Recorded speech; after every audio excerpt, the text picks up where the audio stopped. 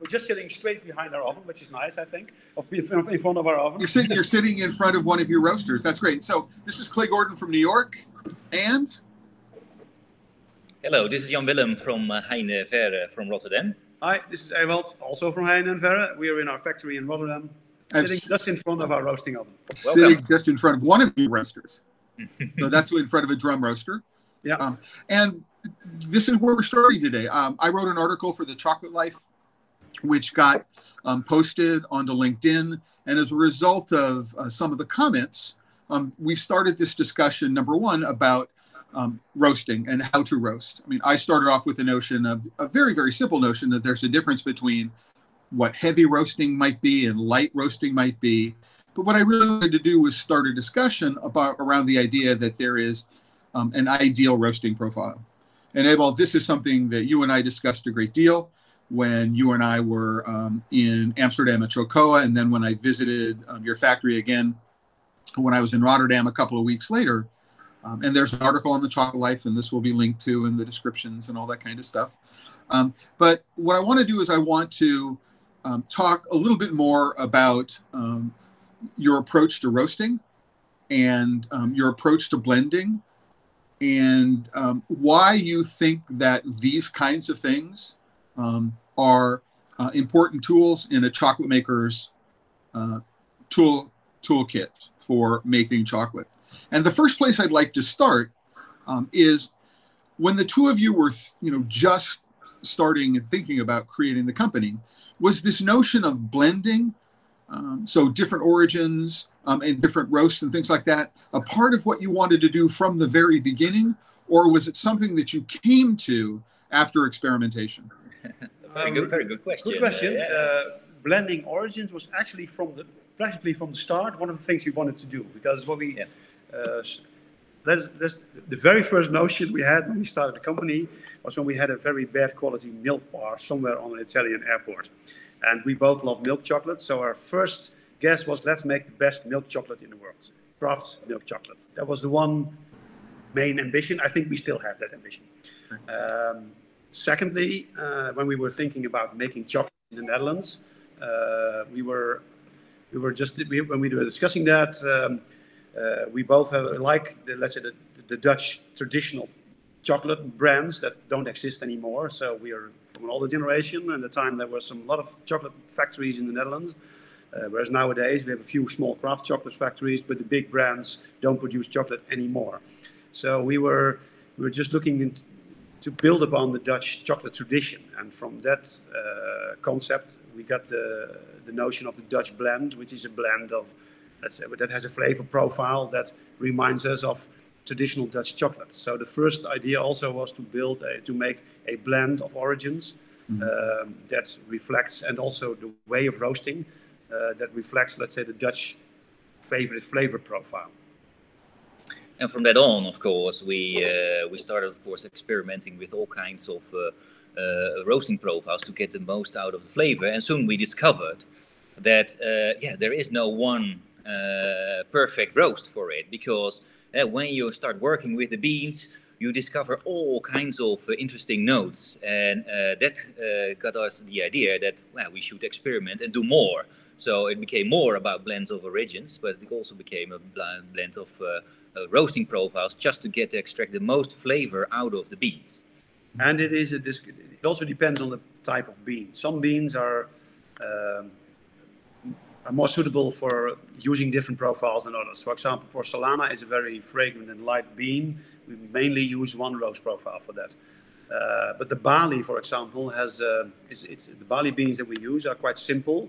So they have, let's say, two basic elements, which is some kind of sandalwood, and there is a flavor of raisins or dried grapes or grapes. And we found out that the higher we roast the bean, the more it moves to raisins and dessert wine type of flavors, and the lower we roast the bean, the fresher the grape flavor is. That's when we first actually started using different profiles. And so roasting different profiles deliberately and then mixing those two different roast profiles in order to be able to preserve both of those flavors. Yeah, absolutely. Absolutely. And to make a more interesting and more complex flavor with a longer aftertaste, all that comes with it. And let's say the most Baroque bean that we have, the most wild bean, is the Brazil chocolate that we make. There are so many different flavors to discover in that bean with using different roast profiles, and also the profiles are really very different. There's profiles that take a very long time on low temperatures. We have a profile which is with a climbing temperature. We have a profile where we put in a high temperature in a short period, and each of these profiles is really rewarding in bringing in different flavors. Yeah, from one single origin. From one single bean type. So when you first started making chocolate, many craft chocolate makers will look to Chocolate Alchemy and John Nancy. Mm-hmm. So there they go. It's their first introduction to using small machinery. And he has a particular approach to roasting, right? And that particular approach to roasting, I think, has been very, very influential. It's an experiential roast profile. Basically, you roast until it smells right. And then, this is my simple explanation. I think it's a great start still. It's a great start. Yeah. And the smell is important. Also, when we try to figure out new roast profiles, there is a specific aroma that is released. And let's say, even if you have a profile of roasting in terms of up-climbing temperature or lower temperatures, the precise parameters per origin can differ. And we recognize certain sweet spots or certain touch points in the time where we say, okay, this is a specific flavor. Now we reach this point. And when we're over roasting, we call this the peanut point, for example. And because if you take a bean afterwards and you simply grind it, it has the smell of burnt peanuts. Yeah. But then you're way too ahead in the process, by the way. Clay, you also have to mind our background is, of course, in wine. And therefore, if you want to taste good wines, you expect a certain complexity and a long taste. And that was also drove us to make this, because you want a similar experience in chocolate as in wine. And so maybe one just kicking, let's say, it's tricky to say this in the craft chocolate world, but for us, most of the single origin are a bit more one-dimensional than origin blends. And one way to make a single origin more complex is to use either a Solera-style blending, which we discussed before, like different aging stages, or use a roast profile blending, because then you bring in more complexity to a single origin. And that's what we like in chocolate. Yeah. So we did talk about Solera-style blending, which for people who are not familiar with it is the notion of taking a product, whether it's a wine or a spirit, of different ages. And this is very, very common, for example, in brandy blending. Yeah. So, you look at, for example, the Remy Martin regular green label. It has an 8-year-old, what they call tasting age.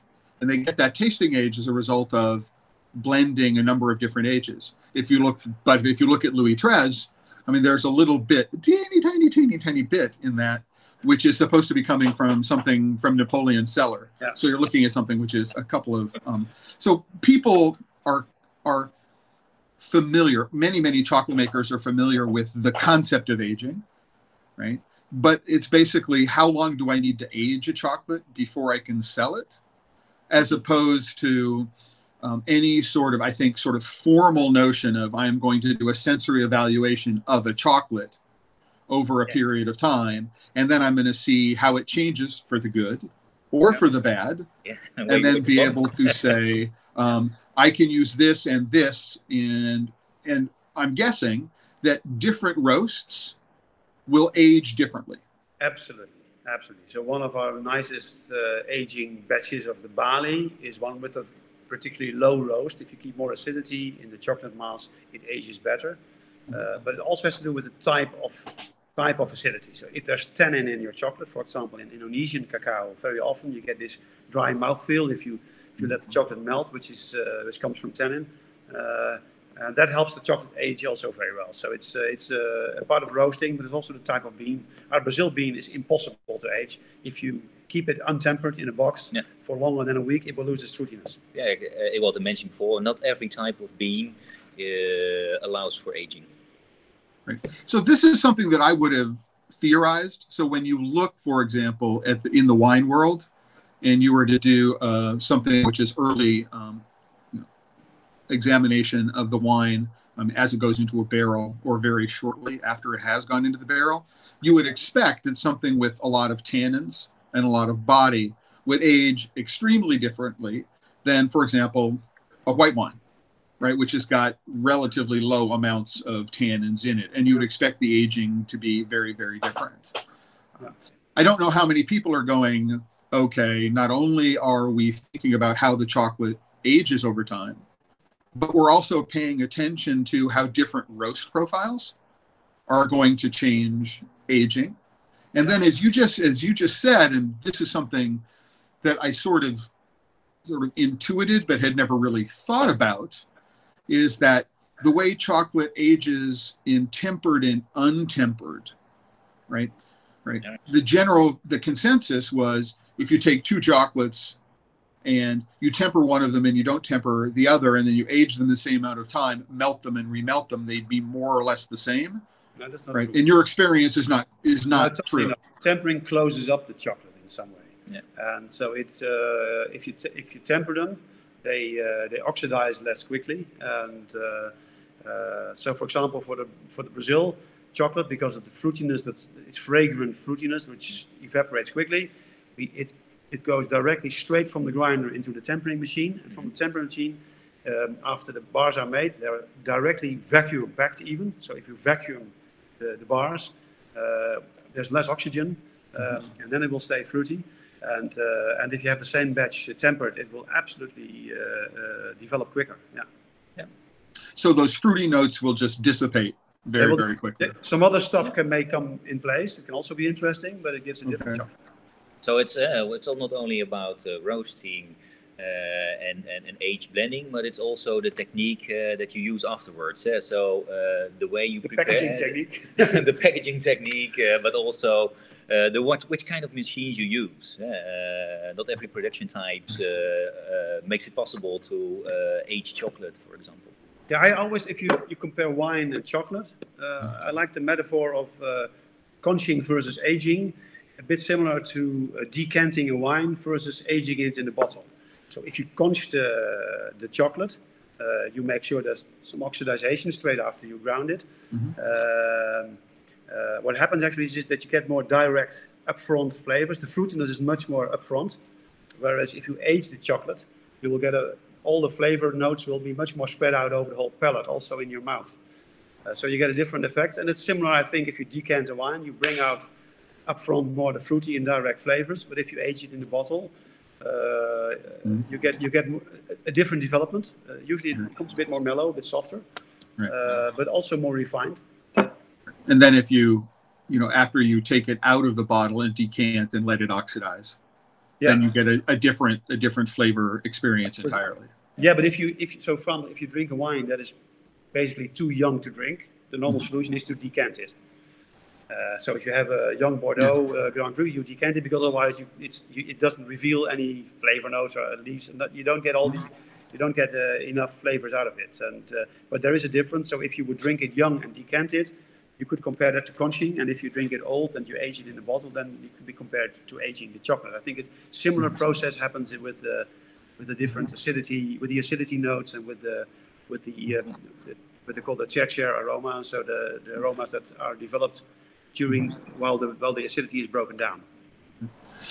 So why do you think? I mean, this is a part of the conversation we started having, but you have this very, very sophisticated approach to blending, right? And one of the points that you made earlier, which I think is absolutely the case, is that you can do different roast profiles of the same origin, right? And have a much more sophisticated, much more nuanced single origin chocolate.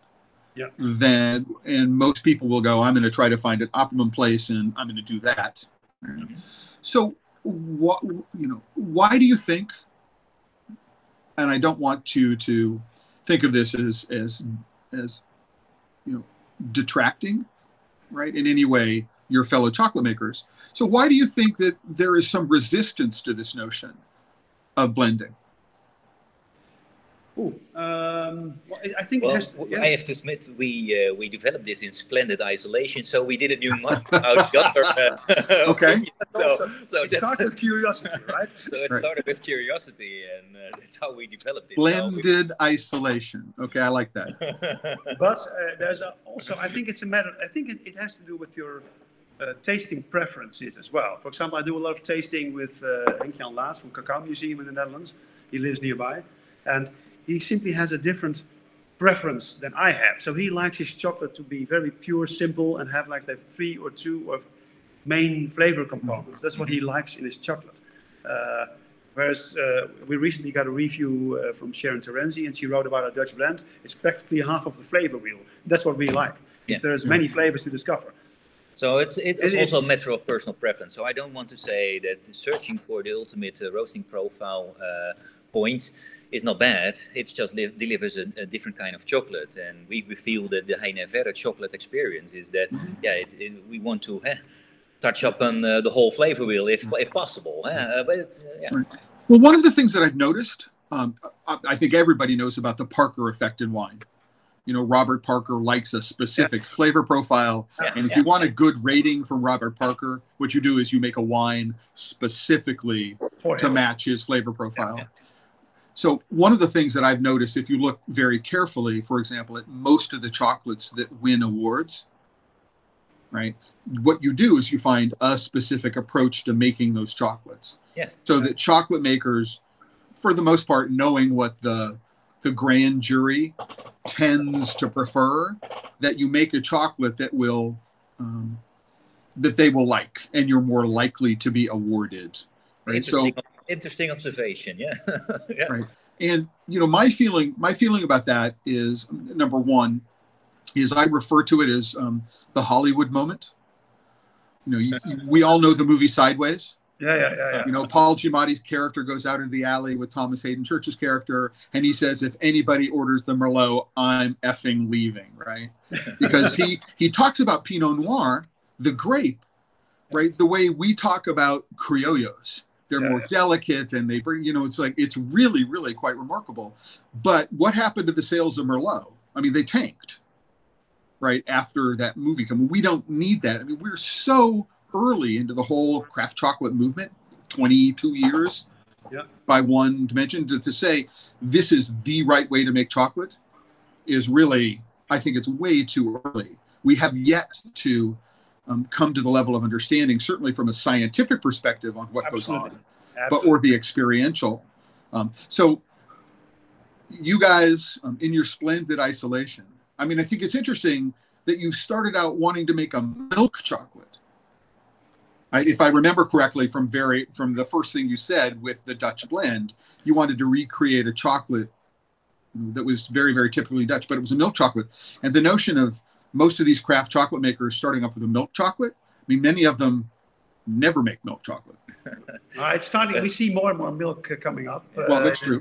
And but the thing with milk, but it's obvious that we didn't took the usual route. It's well, the thing with milk is that somehow the fat in the milk drives out the complexity. And this is why we use, for example, buttermilk, because it has a very low fat percentage.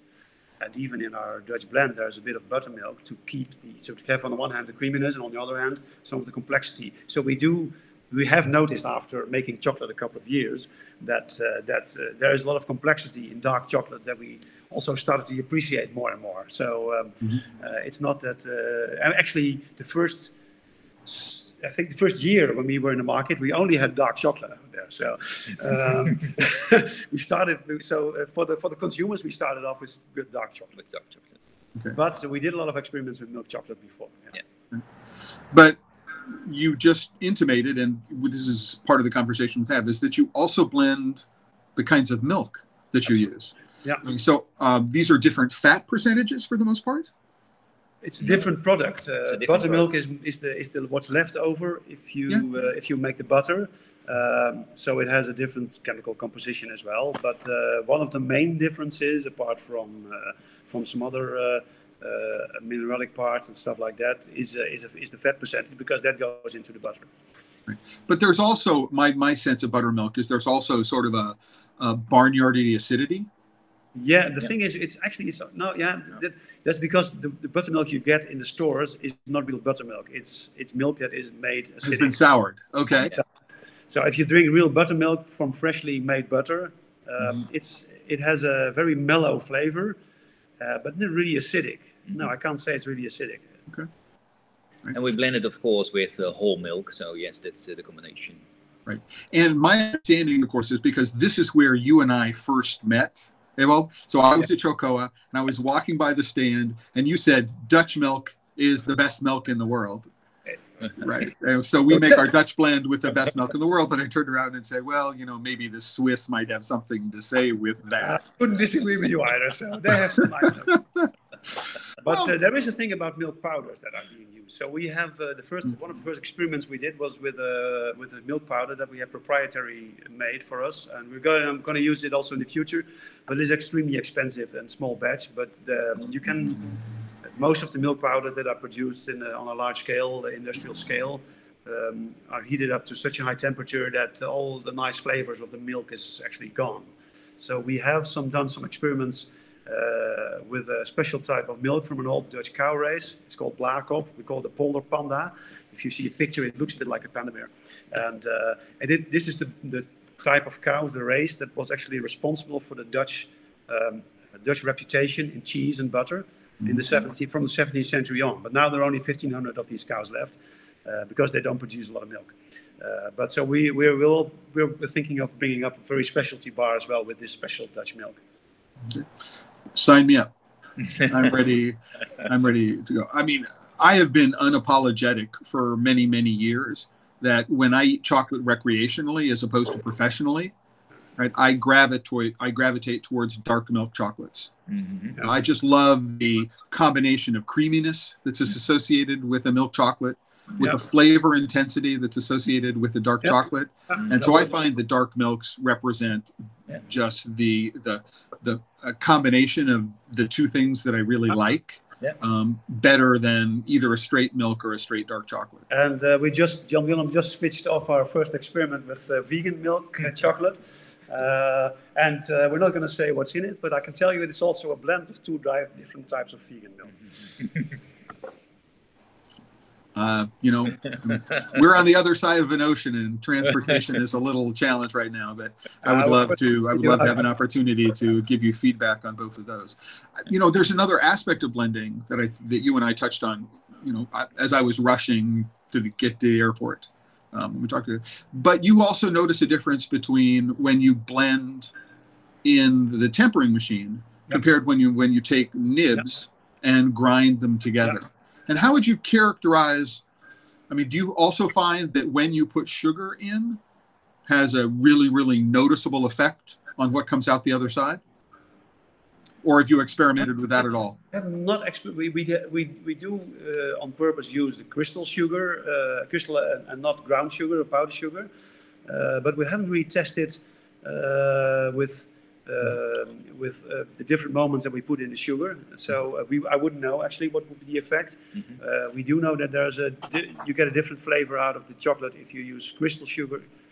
If you use the ground up sugar, which is powdered sugar, right? It's been there's some scientific research in it. If you use powdered sugar and use it during the grinding, you get a reduction of flavor in it. So yes, it depends, of course, on the grain size that goes in, and it has definitely an effect on the outcome. For blending nibs, let's say, or chocolate mass in the tempering machine, or nibs in the grinder, we use different techniques. Actually, by and large, what you could say, I think, is that if you would use the nibs together, it becomes like a new single origin or a new almost. So there's more interaction between the acidities. So you get a more balanced bar, which is more easy to appreciate. But there's more complexity if you blend it later. But then you need some time to have the different components to settle, let's say. So after tempering, you would need to let the bars rest for at least a month to have the different components settle.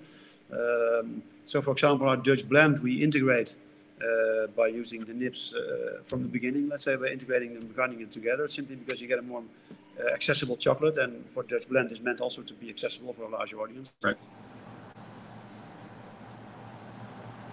But to be very honest, in the Dutch blend, we do a combination. So part of the nibs are ground together, and the part of the chocolate mass is from one origin is added later.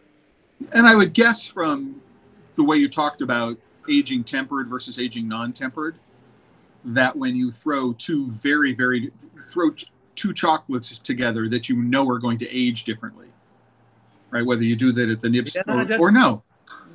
I'm not sure. It's a bit similar. That's a bit similar to wine, I guess. If you, it depends. If you blend, for example, if the blending, usually in wine, the blending is done before the aging in barrels, and then what will happen actually is that the tannin of for example, the Cabernet Sauvignon will help the Merlot also to age, and also the tannin in the wood can help to do some extra work. I think if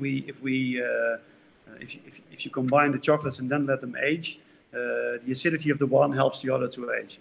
So I think that's not okay. There will be, in any case, for example, if you have a very fragrant acidity in some of the beans, it will disappear anyway during aging. You can't prevent that. Mm-hmm. But this is why this is what we would expect aging almost anything. Yeah.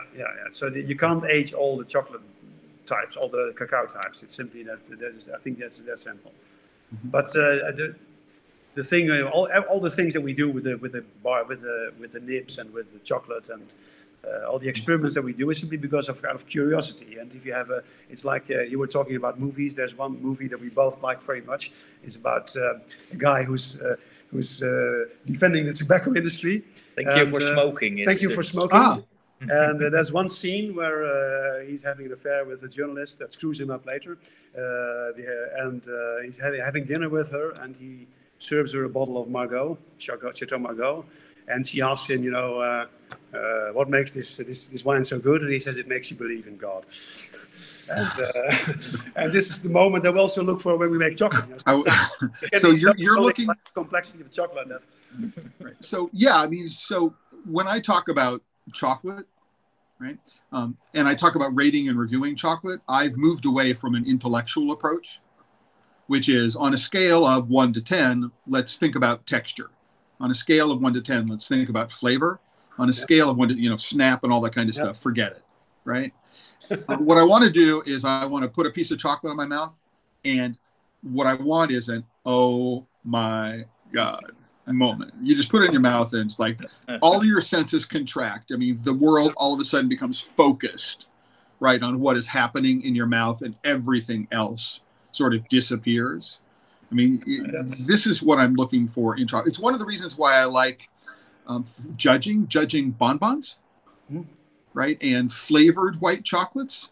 White chocolate for most people is a delivery via medium for other flavors, because the white chocolate itself is often not very interesting, right? But there's a lot of creativity that goes into it. You put it in your mouth, and all of a sudden, amazing. It's composition. Yeah. Right. And the same thing I think is true of bonbons. You put it in your mouth, and it is in fact a gestalt moment, right? Rather than sort of a deconstruction and reconstruction moment. It's really all about the zeitgeist. I mean, that's what's going on in your mouth and going about and doing that. So yeah, I'm looking forward to further explorations you might have in finding that the chocolate that makes you see God. Oh, we have another million ideas we want to test. So time is our. Time is always the biggest problem. enemy. Yeah. But and to be honest, also with the roasting, I think we're just on the beginning of understanding what's happening during roasting. We both prefer to have a lot more information about the exact chemical processes in the bean during roasting, and there's a lot more to discover. So. The way we currently work is rather intuitive, actually. We test the beans, we taste them, we try and experiment. It's really like trial and error. We now we're just starting to discover some of the patterns in roasting, and we expanded it to one other bean, but we don't know if it may hold for two types of origins, but not for a third one. We don't know. So it's really an exploration still. Yeah. Okay. But again, from one of our more recent conversations, what you're also planning to do to help you understand that is to start instrumenting your roasters more heavily. Yeah. So right now you're aware of the temperature that the roaster thinks it's at, but that temperature may be different from the way the temperature changes in the mass of beans itself. Absolutely. So one of the, actually in coffee this is quite normal. So one of our customers who sells our chocolate is a coffee roaster in the Netherlands. He's one of our favorite coffee roasters actually. And he told them, he has for example, he uses a specific software and a sensor that goes into the drum. So we're absolutely gonna source that one as well. So we know exactly the temperature in the drum. So now we can only guess. But also on the level where the beans are. Of course, we have sensors in the oven, but then exactly in the drum between the beans, and you know exactly. Beans, No, absolutely. We always measure skin temperature of the bean when it goes in and when it comes out. We test new roast profiles. We tend to take out the beans or a few beans and just to see what the temperatures are, to have some kind of clue of the temperature development. Well, you are talking about the physics of heat transfer here. Yeah. And so a very, very hot, very, very short roast, the temperature might not penetrate to the center of the bean. Could be. And so it may not be fully roasted. Absolutely. Whereas you target something which is low and long, you're actually changing the way the heat gets transferred into the bean. And also the oven changes that way. So for example, if you use a convection oven, which is very often used by chocolate makers, there's always the air. If you turn it on 130 degrees, the air that will be blown in the oven over the beans will also be 130. The skin of the bean will reach 130 quite quickly. Whereas in our drum oven, you place it on 130. There's some kind of indirect heating effect because within the drum, the beans also will keep their temperature, the mass of the beans. So it depends on the amount of beans that you put in the oven, etc. But also the type of oven. We see a lot of differences between different type of roasters. Right. One of the things I noticed, I had a chance to go visit Francois Pralou many, many years ago, where I was doing a project for a colleague, and we asked Francois to do a special chocolate run. And we were in his factory overseeing the roasting. Right? And what was really, really surprising to me was just how heavily the mass of cocoa beans influenced the temperature of the roaster. Yeah. I mean, you could have something which is up at 350 Fahrenheit. I don't know what the number was, right? But you drop the beans in and you'd quench that by 100 degrees Fahrenheit. And how long it took for the roaster to return. Yeah, if you have the physical formula for heat exchange, the mass of the entity is a very important multiplicator. So not only that, but the temperature of the beans. Another thing that I noticed. I was working with a client in Canada in the middle of winter, and we pulled the beans out of storage, and they were one temperature, but we left a mass of beans that we had cleaned on a stainless steel table that was sitting on the concrete floor, and they were 20 degrees colder than beans that were somewhere else. And if you throw those beans into the roaster, they're very different. But he was a very, very technical roaster, and he had purchased a roaster from a Kicking Horse Coffee, a big roaster in Canada, and it was heavily instrumented, and he could control the temperature remotely and programmatically. So he was able to use the software, I think it's called Artisan, which is a very, very common open source coffee roasting software. So that what he could do is he could change the temperature of the roaster to make sure that it followed a specific curve. Once he identified what that curve was, he was able to have the roaster turn the temperature up and down in order to be able to follow that curve going forward.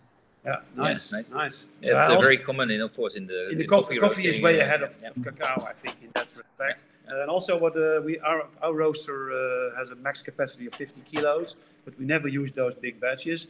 But even if we use the same profile for 12 kilos or 20 kilos, you get a completely different result. Yeah. And of course, we measure the temperatures before they go in. It needs to be your room temperature. So all the things, our steps are measured. Yes. Right. And you keep a detailed log of everything, so you can refer to it and going, oh, this is what the parameters were when I threw it in. Yeah. Have you found how much does ambient temperature and ambient humidity affect roast? I mean, do you notice a difference when it's a wet or rainy day as opposed to it's a sunny day? Here is rather constant inside, I think, but the beans. So yes, it's simply that's not that the humidity in the building is. There can be it can be between like 55 and 65 degrees Celsius percentage relative humidity. But it's quite stable here. It's in relatively the Netherlands, stable. I have to admit. Yeah, but I think the humidity of the bean is really a big difference because it also adopts the temperature differently because it starts evaporating during the heating process and then it loses heat.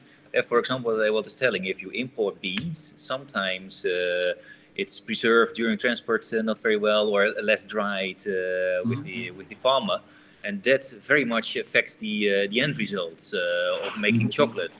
If you're going, for example, if your cacao is more moist, even though you roast it, not all the moist content is still not the same. And if you have a relatively wet bean, and then you're going to grind it, for example, with a classic stone grinder, you will see that the temperature of during the grinding will go up.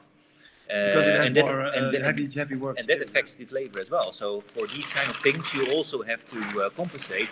Or if you want to ban all those factors out, you have to dry your cacao for quite some time. I just want to show you, this is beans from Bali that we import ourselves. I'm not sure if you can see it, but there's the humidity controllers inside the bag. So these beans have well-controlled humidity. But that's the exception of the rule, I'd say. For the Bali cacao, we asked them to make a special selection for us, but also put in dehydrating pocketed so that it will be perfectly preserved during the trip. So that's where we can guarantee it's good here. But this is very constant, and you can always apply the same profiles. Well, one of the disagreements I have with people who make what they think of as raw chocolate and the approach to roasting is they say at no point should the cocoa beans ever be exposed to any temperature above 48.7 degrees centigrade. I have to admit, Clay, I don't know what raw chocolate but what I want to say is so many different definitions by now. I don't know. So, well, not talking about that. I mean, so there are different definitions, whether it's 104 Fahrenheit, 110 Fahrenheit, or 118 Fahrenheit. That's not really the point that I was trying to make. Sorry. It's, again, because they have a lack of understanding of the physics of heat transfer, right? So I can put a cocoa bean into an oven that's 100 degrees centigrade. And if it's, for the first few minutes anyway, it's evaporative cooling. Yeah. Right. So I'm just taking moisture out of it. And so what is, in fact, the surface temperature of the bean? And how quickly does that heat take to go through the husk? And even if I were to take the outer 3 microns of the bean and get it to 119 degrees Fahrenheit, does that kill the bean? And the answer is absolutely not. Absolutely not. But again, it's another one of these variables that I think that a lot of people don't control for, because I know about controlling temperature. But if I've got a bean and I'm throwing it in there at 6% humidity and another bean that I'm throwing in there at 8% humidity, right, what I have is a different profile in terms of evaporative cooling. Absolutely. And that evaporative cooling effect is going to change the way the heat is going to be transferred into the bean. I'm also always curious when makers of raw chocolate, if they measure the temperature during grinding, because if they hardly roast their beans, I'm quite certain that the temperature during in the stone grinder will be a lot higher. Higher than 45, higher than 50 degrees, higher than 55 degrees, probably approximately 70. Right. And what you need to mention... It is quite high, then you get a very high uptake in temperature. Yeah. Well, one of the things that we know is if the temperature of the mass rises, and I have to worry about keeping the temperature of the mass below whatever the temperature I'm looking for in terms of maximum temperature, that at some point, right, the temperature is above that temperature.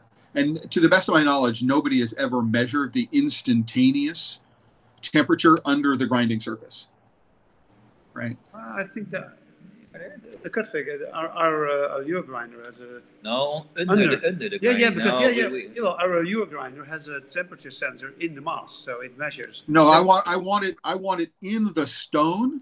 In the stone. So that I understand what the instantaneous temperature is and how that changes with respect to pressure. Yeah, sure. Because we don't know either. Right. Yeah. Intuitively, but in actual, practically nobody knows. No, you're absolutely right.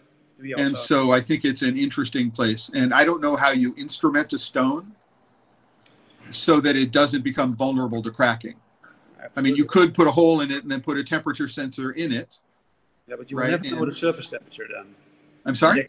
Then you will never know the exact temperature at the surface when, just at the moment when it hits the surface, it's difficult.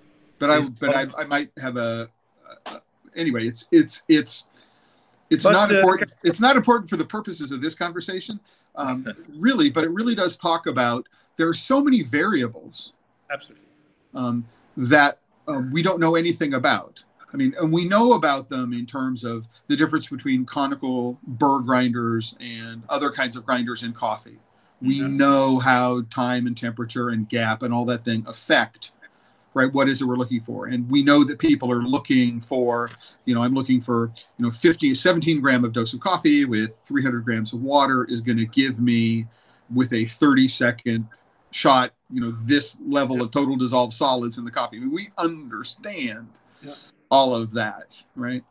And we don't have any of that knowledge codified. Fun, eh? We think there is a lot of room for experiments and exploration in the cocoa industry, so that's nice. And most of the differences between the chocolate that we taste from craft chocolate makers, many of the chocolate makers use, for example, a cocoa town grinder. So basically, the difference of their chocolate is the type of oven they use, or the heat they use, the way they roast, and the type of oven, and how long they use the cocoa, how long they put the mass into the cocoa town. That's about the three variables. And you can get, but still with these three, you can get an infinite number of different chocolates. Right. And this is before we talk about all the other things that get done. One of which is your personal philosophy about what kind of chocolate you want to make. And so I want to really thank both of you today. So we're at about 30 minutes, so maybe a little over.